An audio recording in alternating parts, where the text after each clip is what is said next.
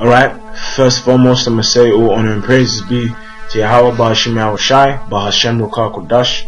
Double honors to the apostles and elders of GreatMillStone, and shalom to the sincere elect out there teaching the truth in faith and sincerity through the spirit and power of Yahweh Ba'Hashem Yahushai. And a quick point I want to speak on, you know, it's a spiritual installment that the Lord just put upon my spirit to actually start now, and this will be episode 1 of Edom's hatred unto Israel, right? And what this basically will be about is exposing through the scriptures and through history, wherever the Lord may lead, man, basically showing the white man's hatred, the so-called people who call themselves white, showing their hatred for the 12 tribes of Israel, being you Negroes, Latinos, and Native Americans, man, and those scattered throughout 4 corners of the world, man.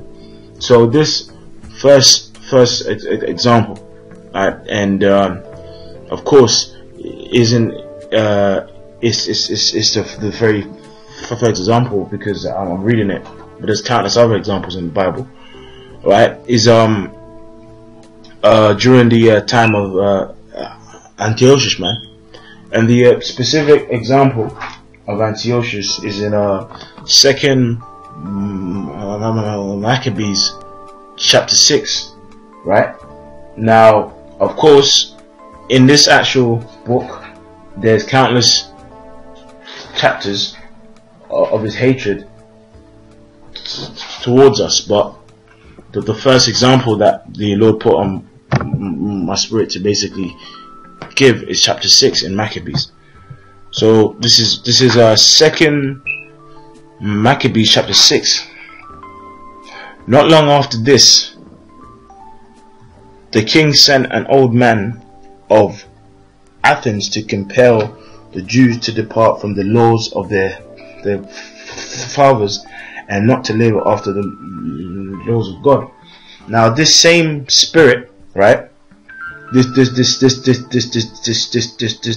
same spirit of the white man, the so-called white man, not wanting our people to serve the Lord, is throughout all history.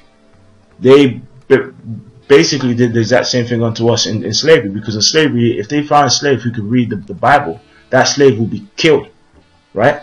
That's why they've tried hard to try and pervert the scriptures and to pervert their understanding. But the Lord has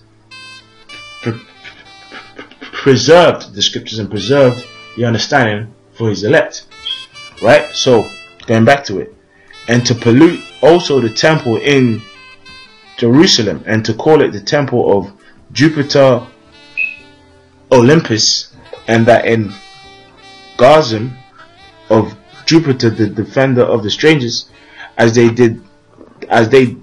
desire that dwell in the place. The coming in of mischief was sore and grievous to the people, for the temple was filled with riot and reveling by Gentiles, right, who dallied with harlots and had to do with women with the circuit of the holy places, and besides that brought in things that were not lawful. So part of the affliction in this chapter was that they had parties in our temple, you know, they had sex in our temple, and basically doing things completely which were off, man. And the spiritual, they're the exact same things that they were doing to the temple. They actually did to the true temple, which is the people, because they, just as the temple got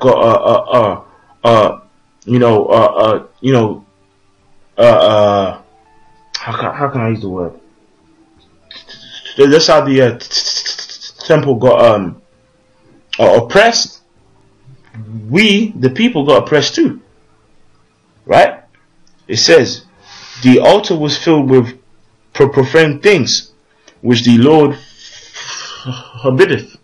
Right? So back then, it's explicit in our law of the clean meats and things that are to be done to basically give a sacrifice unto the Lord upon the altar itself. Right? But they specifically went out of the way to go and sacrifice things upon that altar, on that altar which is against the law. A prime example is pork. They actually sacrifice pork upon the altar, man. So this is an account in history. Those so-called Greeks here, right, which were Edomites, right? They oppressing our people. Alexander the Greek, yeah, those are white people who conquered the Japhites, right? They were Edomites, man. But it says, neither was it lawful a man to keep the Sabbath days or ancient feasts, or to preserve himself, or to be a Jew. So when we were being persecuted under the empire of the Greeks, especially during Antiochus Epiphanes, right? We couldn't even keep the Sabbath day. We couldn't keep the Passover. We couldn't keep the Feast of Tabernacles. We couldn't even call ourselves a Jew. That is a part of the way in which our people got scattered and discontinued from our heritage. Because if it was against the law to call yourself a Jew, so if you can't call yourself a Jew, what else would you be calling yourself? You'd be calling yourself a Greek, right? Because if you didn't partake in your own feast, you partook in those heathen feasts and took onto their culture. So through time period on down, your son thinks he's a Greek because you got forced to discontinue from your heritage. That's partly how we get those Gentiles which Paul taught, which were Israelites. But me going back to the point, so far in these past couple of verses, we've read what they were doing to the temple, how they felt about the law, and how they felt about, he says, our heritage, which is wicked. And all this is an example of the hatred of the so-called white man to the 12 tribes of Israel. Right here, and this account was specifically unto the Jews, which were the tribe of Judah, Benjamin, and Levi. But this same spirit has been carried forth throughout all history, right? And in the day of the king's birth every month, they were brought out by bitter constraint to eat of the sacrifices. And when the fast of Bacchus was kept, the Jews were compelled to go in procession to Bacchus carrying ivy. Moreover, there went out a decree to the neighbor cities of the heathen by suggestion of Ptolemy against the Jews, that they should observe the same fashions and be partakers of their sacrifices. And whoso would not conform themselves to the manners of the Gentiles should be put to death. Then might a man have seen present misery. So this time of oppression was so hard for our people that basically came to a point whereby if you didn't conform to the way of the Gentiles, you was killed. You had some of our people who wouldn't conform to the way of the Gentiles and was killed, and some that did and became Gentiles. Because look, if you can't conform to the way of the Gentiles, if you don't conform to the way of the Gentiles, the end result for you was death. So if you did conform to the way of the Gentiles and didn't conform back to your own ways, you would regard yourself as being a Gentile. Your children did, your great-grandchildren did. That's how we became Gentiles. But this shows the pathway onto that, which is stemmed from the hatred of the so-called white man, It says, so now is the key example, the key point. For there were 2 women brought who had circumcised their children. So 2 Israelites who had 2 children had circumcised their 2 sons, whom when they had openly led around about the city, the babes hanging at their breasts. So whilst they're patrolling, the babes at the breast, right?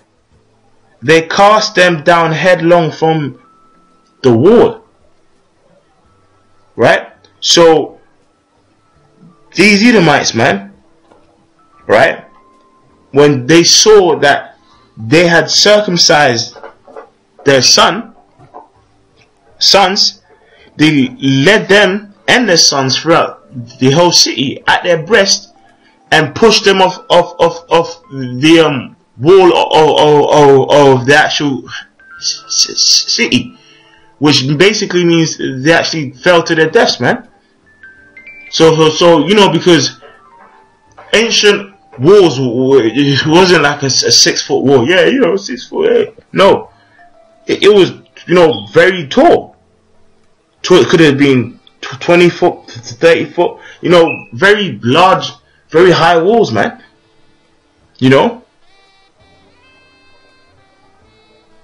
And they got pushed off, man,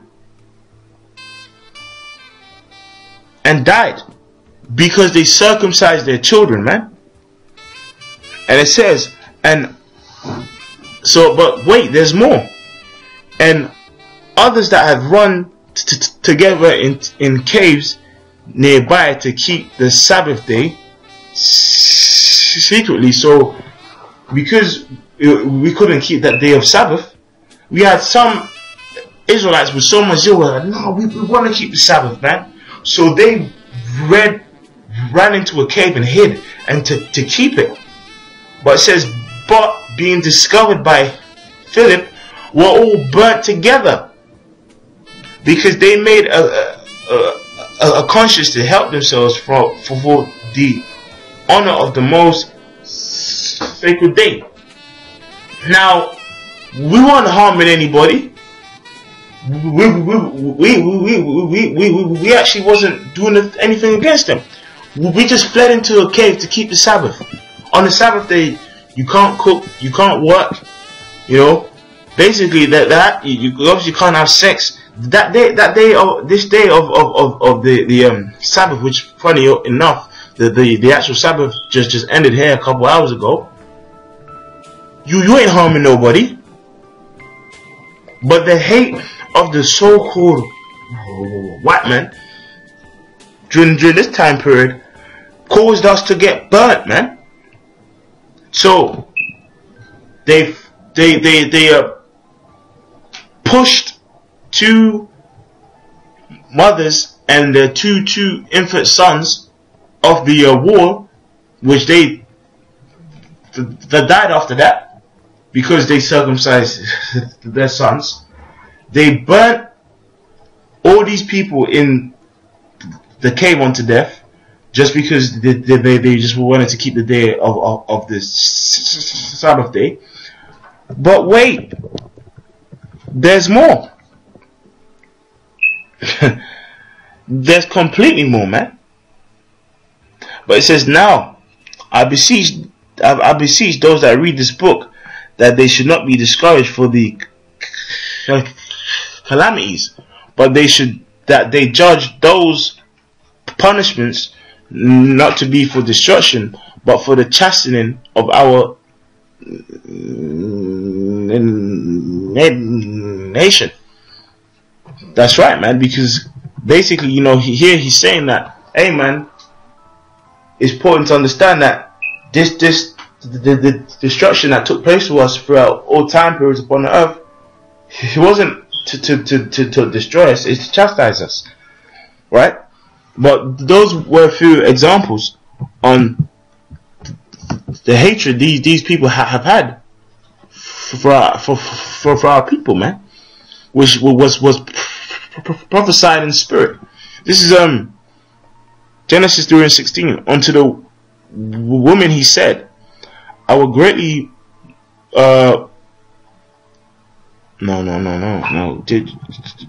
Genesis 3:15. And I will put enmity between thee and the woman, between thy seed and her seed. It shall bruise thy head, and thou shalt bruise his heel. Right? The woman here is a representation of the 12 tribes of Israel. So as it says in Jeremiah 3 and Jeremiah 6, I have likened the daughter of Israel to a fine, delicate woman. And on top of that, women don't have seed, men have seed. And this serpent, right, which is talking about here, it's describing the so-called white man, right? Which a point on that is Psalms 58 and 3, right? This is Psalm 58 and 3. The wicked are estranged from the womb; they go astray as soon as they be born, speaking lies. Now, in the scriptures, you have the seed of the wicked and the seed of those who are righteous. The seed of the wicked are the seed of Esau, because they got blessed with the sword. The seed of the righteous is the seed of the 12 tribes of Israel. Right? It says, the wicked are estranged from the womb. They go astray as soon as they be born, speaking lies. Their poison is like the poison of a serpent. What's the poison? The ways of philosophy, their ways of life. It's poison, and it's described as a poison of a serpent, right? So in character, they are described as serpents, man. You know. So that serpent was an actual serpent. Yeah, we saying Eve. No, it was actual man, right? With a character of a serpent, right? But really, this persecution took place to the 12 tribes of Israel, because guess what? The main reason why those twins, Jacob and Esau, struggled together within the actual womb, because they were perpetually ordained to have enmity, man. Because guess what? We are the seed of the righteous, they are the seed of the wicked. Ecclesiasticus 33 and 14. Good is set against evil, and life against death.